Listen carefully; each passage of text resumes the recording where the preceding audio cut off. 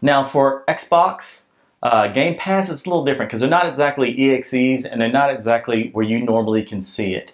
Normal user can't go in there and see the files. So the best way I found, instead of any other workarounds, the best workaround I found is to actually open up the Xbox app, and then you're going to want to go to whatever game, like Metro, right click on it, and it create a desktop shortcut.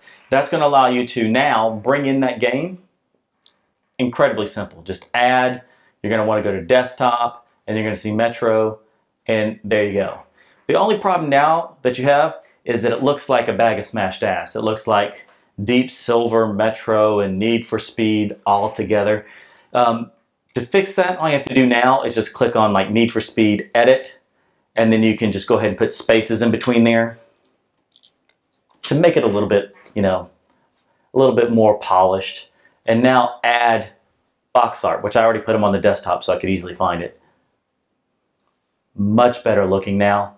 And then if we go to this one, we can change that to make that look a lot better. Metro 2023 Redux. I don't need the version number, so let's delete that. And let's add the kick-ass box art. There we go. Now, when I refresh this over here, you're going to see those games are there. Metro and Need for Speed. So that's all you need to do to add more games. You can also add applications if you wanted to. It's up to you.